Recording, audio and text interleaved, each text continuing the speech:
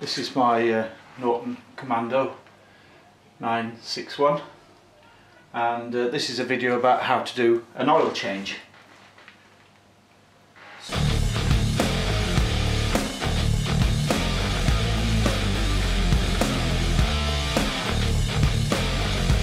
So the first thing you have to do is to remove the filler cap, so that when you remove the drain plug, it breathes and lets it run through. So that's the filler cap, which is from the top of the frame.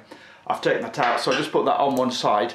And then the oil drain plug is underneath here. I don't know if you can see, it's just underneath there. It's very awkward to get to because of the exhaust pipe, and in actual fact I can't get a socket in there, so I have to undo it with a spanner.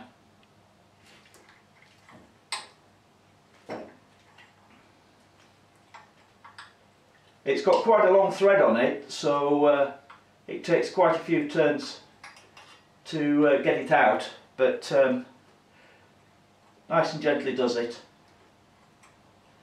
Oh, there we are, and just make sure that we've got the oil pan underneath to catch the oil. That's great. So my drain plug's just caught on the exhaust there, because there's not a lot of clearance, but I can get it out. Oh, there it is. Okay, just give that a little bit of a clean up. You can see that there. It's got a little magnet on there, so just check that. Seems quite clean. It's got a little cloth wipe it. There's not much on that, so I think we're okay there. And there's a rubber O-ring around the inside of the plug, which looks fine to me, so I think we're okay. We don't need to change that. So that's the drain plug out, so just leave that on one side now and let the oil drain out. Unfortunately, it kind of drips out all over the exhaust, so I'll have to clean it off the exhaust whilst I'm finished. So the next job is to undo these banjo bolts for the oil lines. There's one on the bottom here, one on the top, and you need to undo those to drain all the oil out of those lines. So there's 17mm, sorry, no, that's a 19mm nut on those, and the drain plug of mine was a 13mm plug. So just break this off. There are a couple of copper washers on there which you need to just watch out for and catch.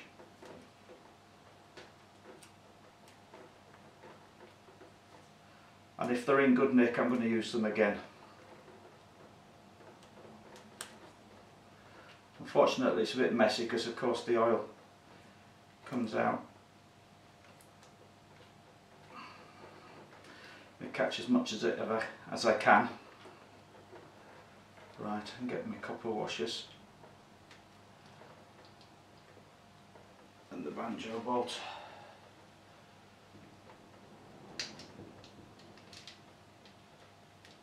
Okay, that's good. So let that drain out. So I've got my copper washers here. That's one of them. That's actually in very nice condition. What I'm going to do is I'm going to reuse that one because it's in lovely condition. I will just anneal it and then I can use it again. There's no grooves and marks on that one, so just put that safe there.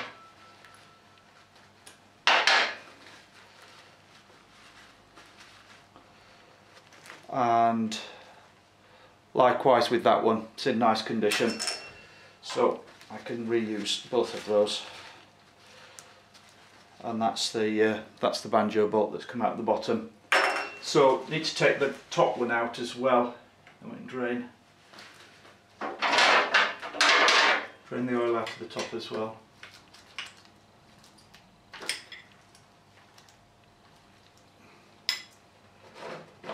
Just line up my bucket to catch the oil. This is just the oil draining out of the line. And again, catch my copper washers. That's the bottom one. And the top one. Just make sure we're queued up there.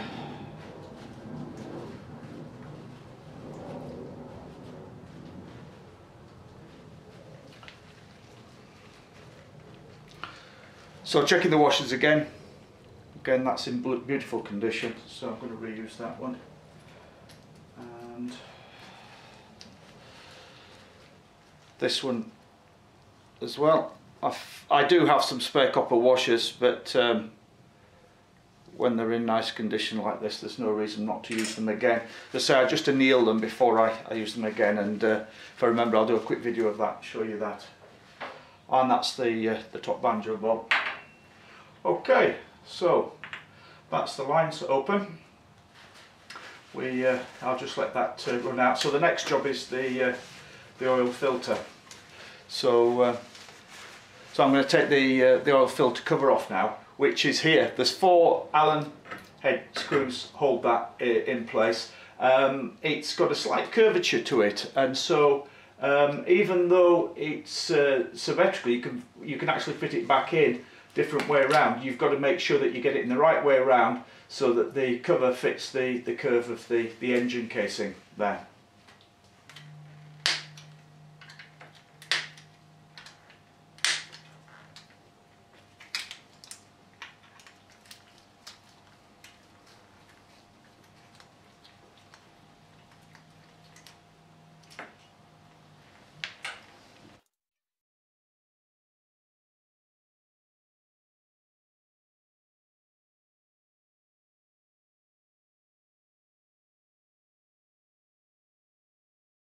And there's an O-ring. Oh, there's an O-ring on the case, which has just come loose as I've taken that off. Put that back in, and again, you need to check the condition. I'll show you the O-ring in a minute. Just dispose of this filter. That's the old filter. There we are. Drop that in there.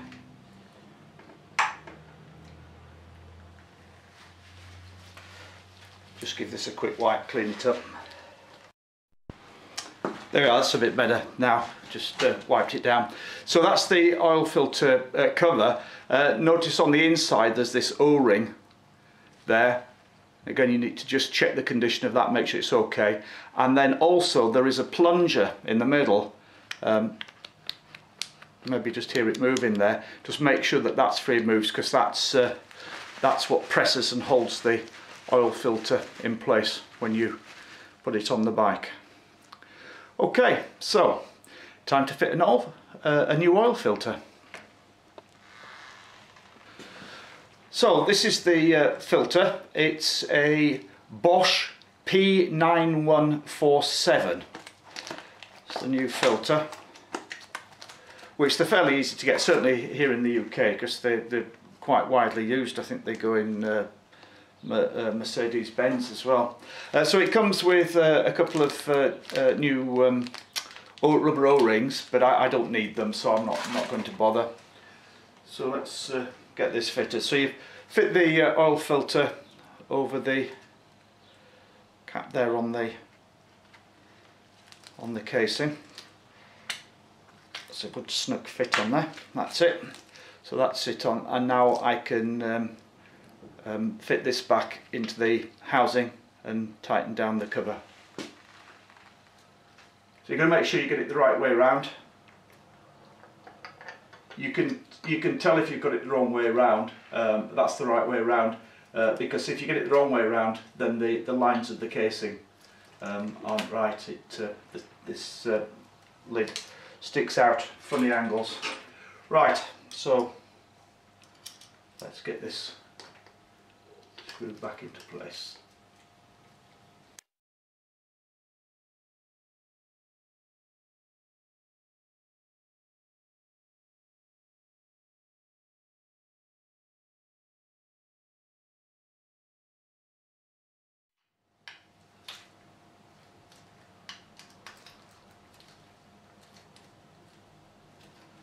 Great. The official torque setting on the oil filter cover bolts is 5 Newton meters, but to be honest, that's so low. Really, just don't tighten them too much at all. You just got to use a bit of feel with those. I've got quite a lightweight torque wrench, and that only really starts reading at about 10 Newton meters. So I know that I'm not tightening those down too much at all.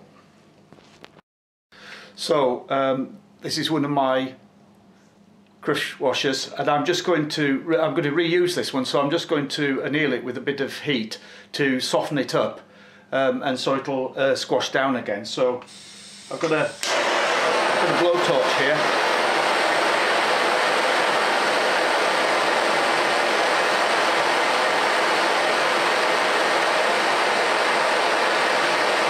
And the idea is to heat it up, trying to keep it in camera here. The idea is to heat this up until it's cherry red, and then I've got an asbestos mat just down here next to me that I'm dropping it on, so it's not in any danger of burning anything whilst it cools down.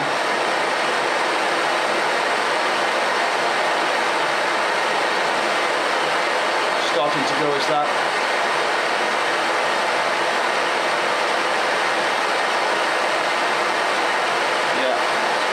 Cherry red colour is that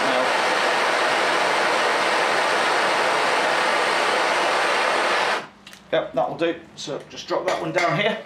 So I'm going to do all 4 of those, and then I'll get back to you in just 1 second.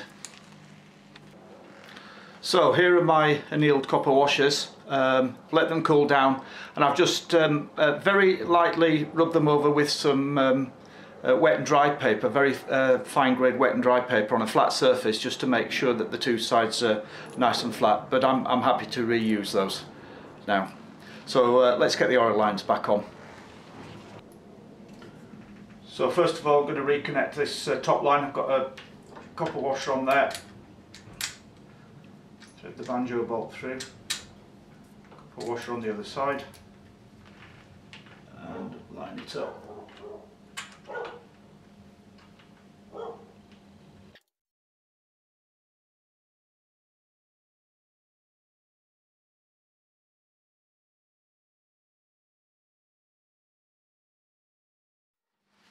That's nice.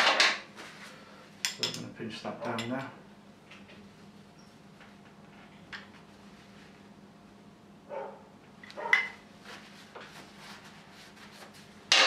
And now for the bottom one.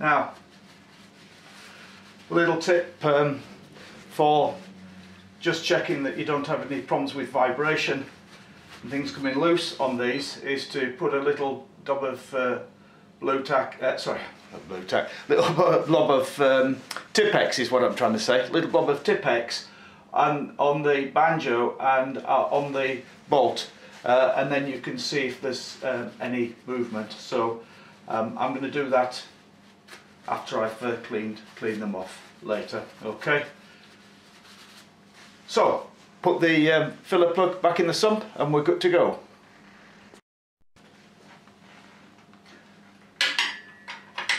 This is a bit fiddly to get to because of the exhaust in the way. I'll move my drip tray out of the way as well and I'll get to it.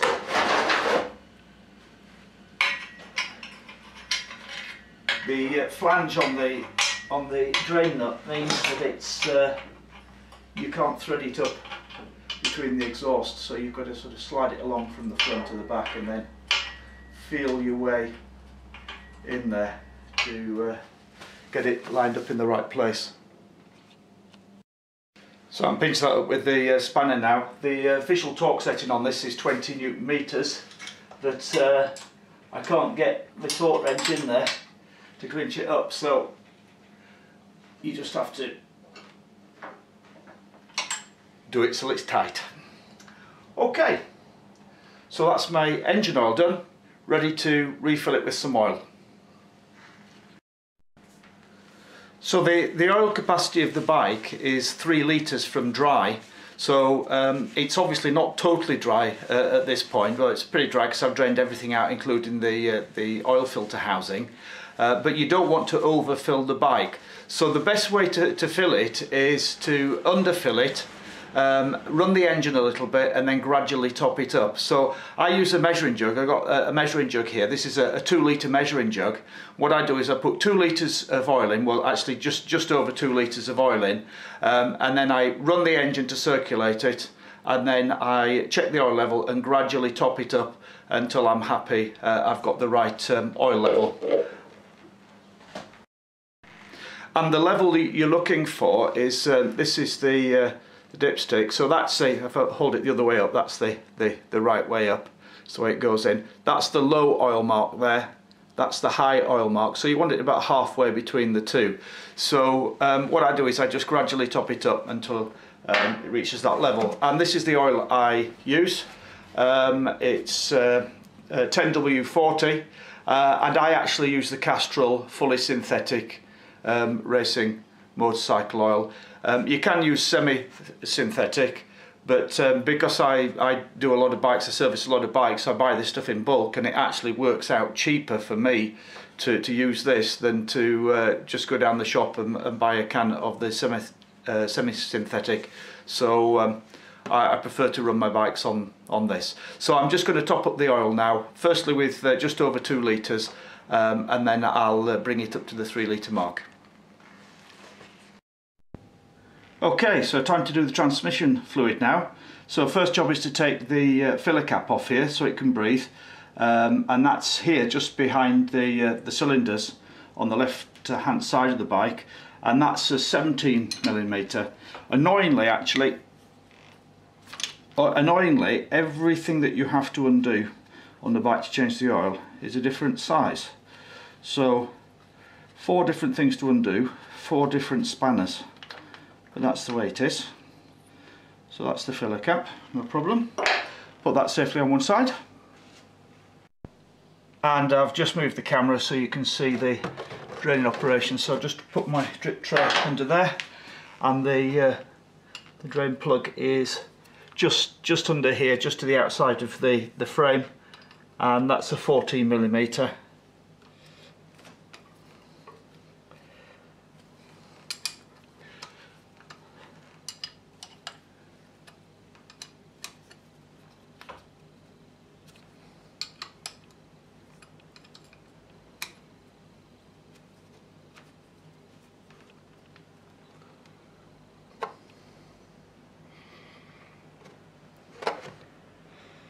So that's out, and again there's the drain plug. Just clean that up and check that over. So the gearbox takes the same oil as the engine, the 10W40, and I'm using the fully synthetic again. It takes 1.2 litre, so I've just measured out 1.2 litre in my measuring jug here. Now the procedure that it tells you to follow in the manual is to top it up until the oil starts to seep out of the fill to spill plug, or the engine level plug, which should be here. But as you see on my bike, there isn't one, and I've never figured out why I haven't got one. So shows a plug there quite clearly on the manual, and I've seen that on other bikes as well, but I haven't got one. So I just carefully measure out 1.2 litres and put that in the gearbox as being the correct amount.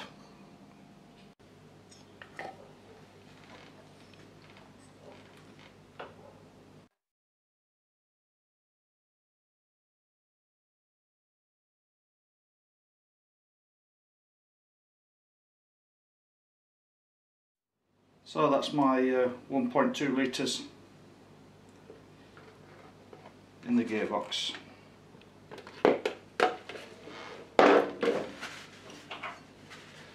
So I just replace again, just checking the washer, that's got the copper washer on it. But once again, that's still in nice condition. It has been annealed once before as that one, but it's fine. And again, this should be torqued down to 20 Newton meters, which I will torque this one in a moment. get my torque wrench out and just check the torque. And the ones that I can actually get a torque wrench on, I'll check them and torque them down. So there you are, oil change and engine oil and gearbox oil change on the Norton Commando 961.